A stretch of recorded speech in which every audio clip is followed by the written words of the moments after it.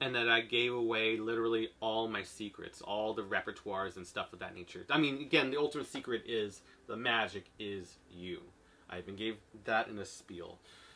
But I gave away my whole repertoire and everything in the hopes that we can be able to take magic further, to promote good quality close-up magic and inspire other performers to, just be able to create discussions and talk about it. I just haven't feel like magic has progressed since... wow, I'm really lighting it all out here. I feel like magic hasn't really progressed since the 70s and 80s with Vernon, Jennings, and all the other guys.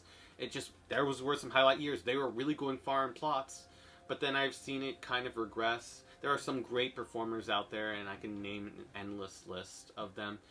But I just want to create a community, kind of, through an academy, where we can be able to push magic further together, and we all just, really take it to the next level. I've never seen anyone do that before in a real quality manner. There is, I will say similarly, there is Pig Cakes. I will give credit to Pig Cakes, or Pig Cake. The dude's a great performer, but you have to be able to handle his brash nature. It's, again, I have to mention it because it's not for everyone. But if you can, you're in for a real treat. Great performer. And just see, what is Danny fully capable of?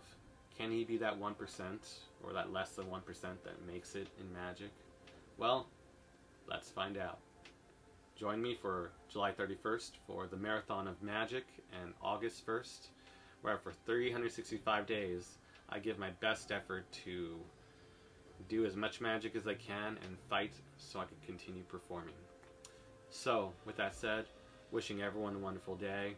If you haven't checked out this video or this video yet, definitely check it out, and I will see you in the next one.